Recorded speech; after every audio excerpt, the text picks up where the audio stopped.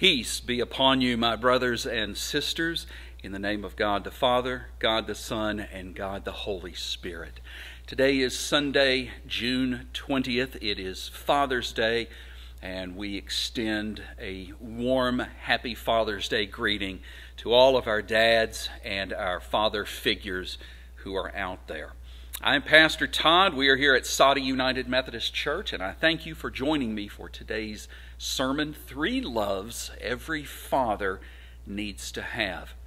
We have three scripture readings that we are going to look at this morning.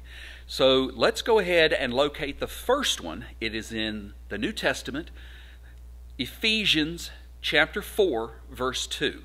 Paul's letter to the Ephesians, chapter 4, verse 2. Since we started off Mother's Day with some funnies, I thought it would be appropriate to give Dad an equal amount of time. And one of the best ways to do that is with some dad jokes.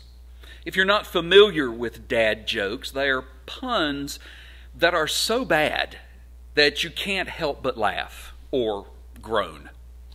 A more analytical definition is a short joke, typically a pun, presented as a one-liner or a question and answer.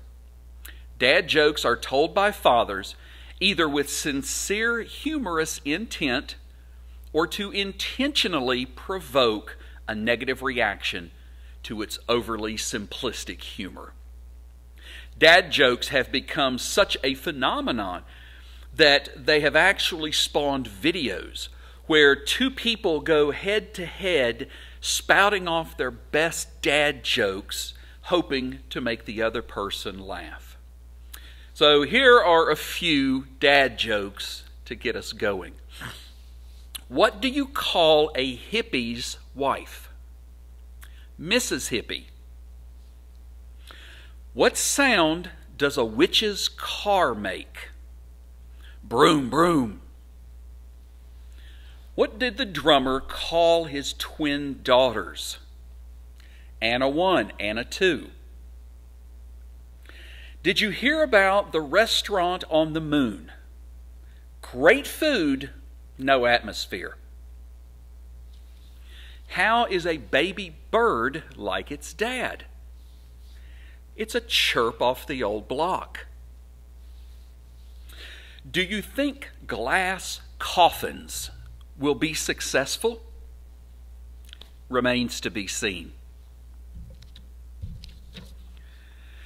What do a tick and the Eiffel Tower have in common? They're both parasites. What do you call a dad who falls through the ice? A popsicle.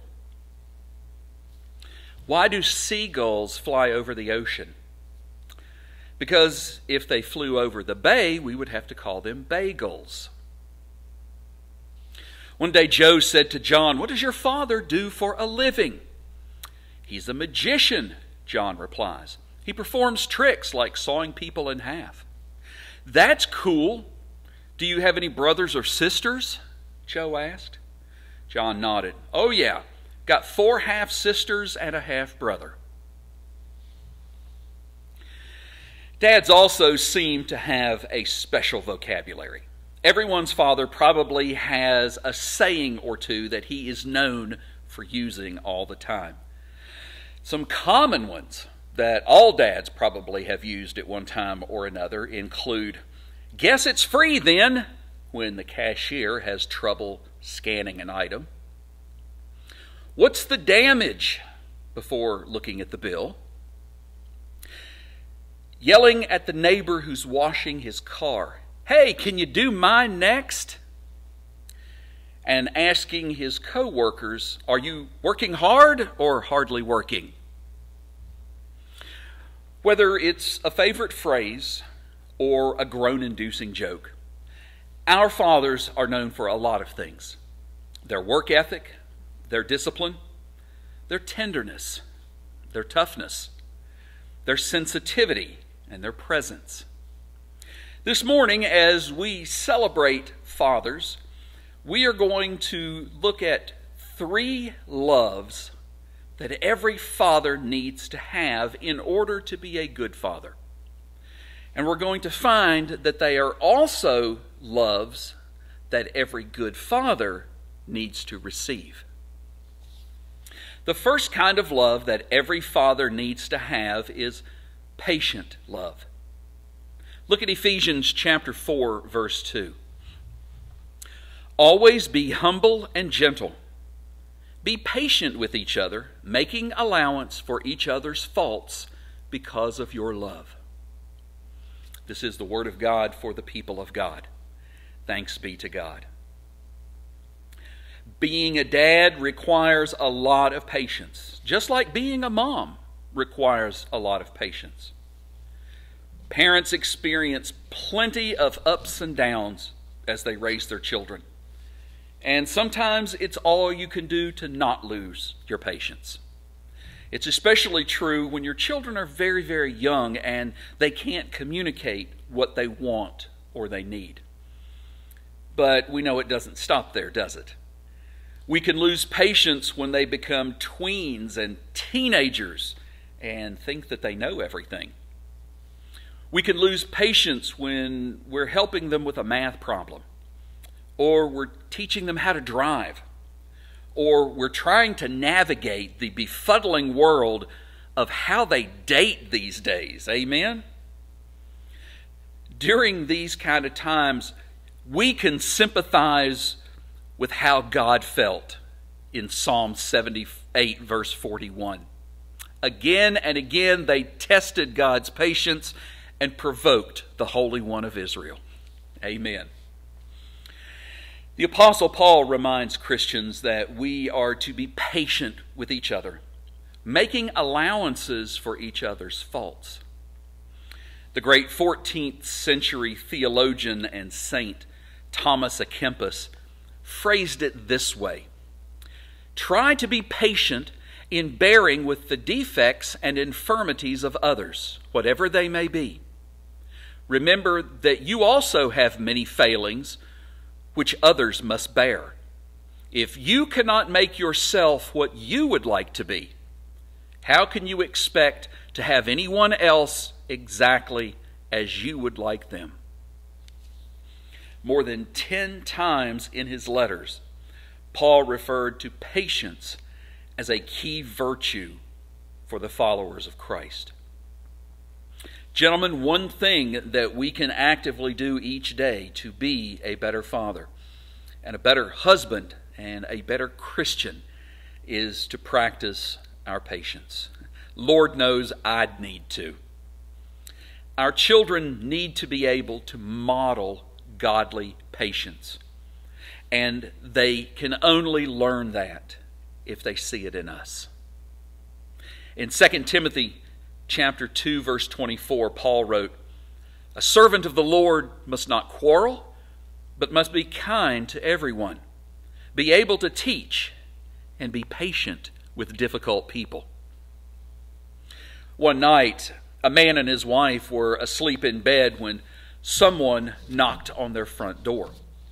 The man awoke and he looked at the clock and saw that it was 3 a.m. And he thought, you know what, I am not getting up out of my warm bed at such an hour. So he rolled over and tried to go back to sleep. The knocking on the front door grew more persistent. "Aren't you going to answer that?" the man's wife asked him. So the man dragged himself out of bed and went downstairs, and he opened the front door. On the porch was a disheveled-looking man whom the homeowner knew immediately was dead drunk. "Hi there," the stranger slurred. "Can you give me a push?" "No, get lost," the homeowner snapped. "I'm sleeping. Do you have any idea what time it is?" And he slammed the door and he went back upstairs and he told his wife what had happened. "Dave, that wasn't very Christian of you," his wife said. "Do you remember that night that we broke down in the pouring rain and you had to go to a nearby house and get help? What would have happened if they had told us to get lost. The man sat down on the side of the bed and he said, "But honey, this guy is drunk as a skunk." "It doesn't matter," his wife said. "He needs our help, and it's the Christian thing to do." So sighing miserably, the man got dressed, went back downstairs, and opened the front door. But the stranger was gone. He shouted, "Hey, you out there, do you still need a push?" And he heard a voice come back from the darkness that says, "Yeah, I do." "Fine," the owner replied. "Where are you?" And the drunk said back, "I'm over here on the swing." Something tells me that homeowner just ran out of what little bit of patience he had left. Dads, we need to be able to show patient love. Now let's turn over to our next scripture reading, Luke chapter 15, verses 22 through 24. Luke 15, 22 through 24. The second kind of love that every father needs to have is forgiving love. Luke 15, beginning in verse 22. But his father said to the servants, "Quick, bring the finest robe in the house and put it on him. Get a ring for his finger and sandals for his feet. And kill the calf we have been fattening. We must celebrate with a feast, for this son of mine was dead and has now returned to life. He was lost, but now he is found." The father in the parable of the prodigal son is an amazing example of forgiving love. Instead of criticizing and condemning his wayward son, which he surely could have done considering the mess that his son had gotten himself into, this father extended forgiveness. He went out of the way to make sure that his son knew that he was loved and that he was welcome and that he was forgiven. Martin Luther King Jr. said that forgiveness is not an occasional act. Rather, it is a constant attitude. Now, in contrast, the older son wasn't nearly as accommodating about his younger brother. The older brother was angry. "All these years I've slaved for you and never once refused to do a single thing you told me to. Yet when this son of yours comes back after squandering your money on prostitutes, you celebrate by killing the fattened calf." Dads, we have to be able to forgive our children, because they will say things and they will do things that land them in trouble. But forgiving does not mean a lack of consequences. A wise father knows how to forgive, and he also knows how to hold his children accountable for the consequences of their actions. You and I experience the same thing from God. He forgives us fully and completely. Hebrews chapter 8, verse 12 says, "I will forgive their wickedness, and I will never again remember their sins." But what we have said or what we have done may still have consequences that have to be dealt with. Dads, we need to be able to show forgiving love. Our third and our final scripture verse is one that is so familiar you don't even need to look it up. It's John 3:16. The third kind of love that every father needs to have is sacrificial love. For this is how God loved the world. He gave his one and only Son, so that everyone who believes in him will not perish, but have eternal life. Being sacrificial means being ready to give up and to go without and to do without. It means willful, intentional surrender. And a father's greatest example of this is God Himself. For the sake of our salvation and for the redemption of all creation, God sent Jesus into our world, knowing that when the time of atonement came, He would be separated from His Son. And of course, there's the sacrifice of Jesus Himself. He endured humiliation, abuse, torture, and a gruesome death in order to redeem us from our sins and make us right with God. Dads need to have sacrificial love, and the best dads do.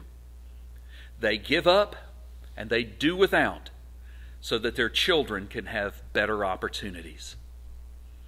I think about my own dad. He took on a second job when I was in middle school and high school. Every evening, from Monday through Friday, he cleaned one of the local banks in my hometown. The money that he made from that, he put into a special savings account for my college tuition. It was an act of sacrificial love that my dad did not have to do, but he did it anyway in order to give me the best chance to succeed. And while I was in college and my friends were doing work-study programs on campus, or they were getting a part-time job off campus, I did not have to do that because of my dad's sacrificial love.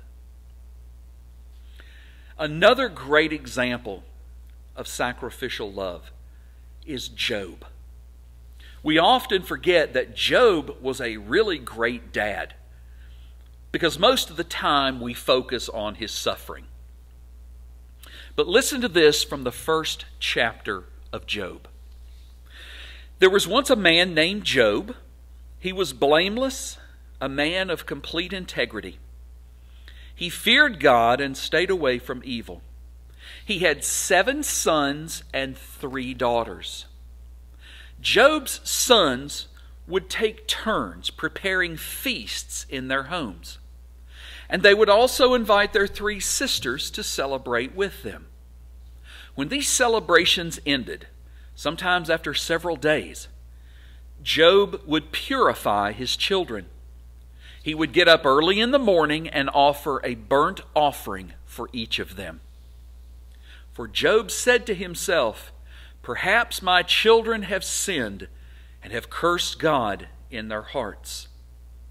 This was Job's regular practice.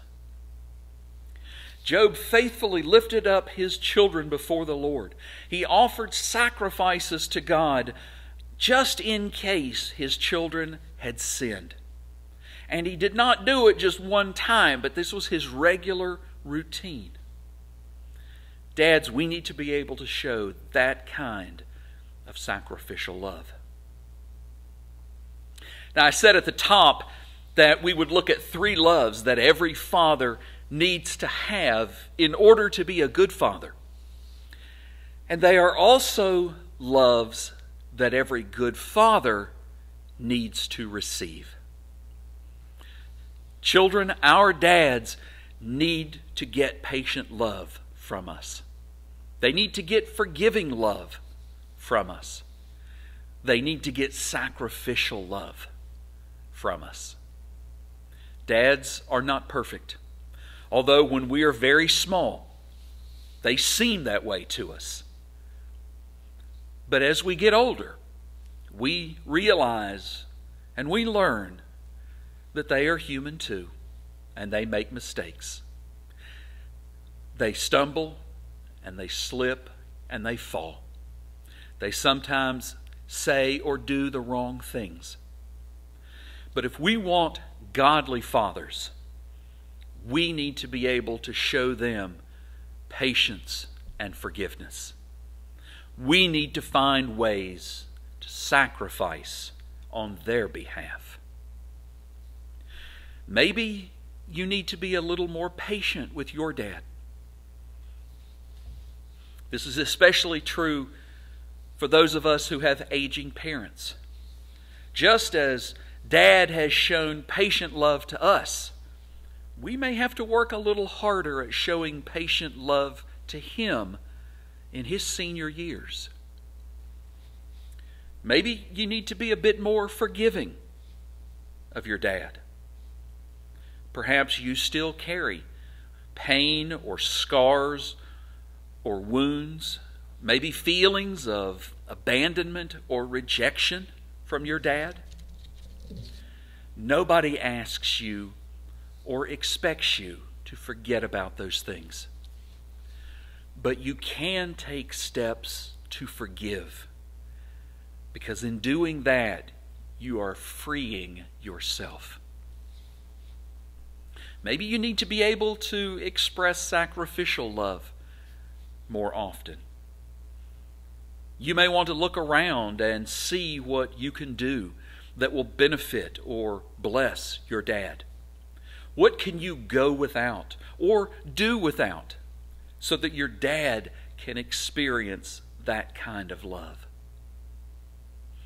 As we celebrate Father's Day today, we do give thanks to God for our dads and for all of the lessons that they have taught us, for all of the ways that they have provided for us, and for how they have helped us to see and to know the patience and the forgiveness and the sacrifice of our Heavenly Father.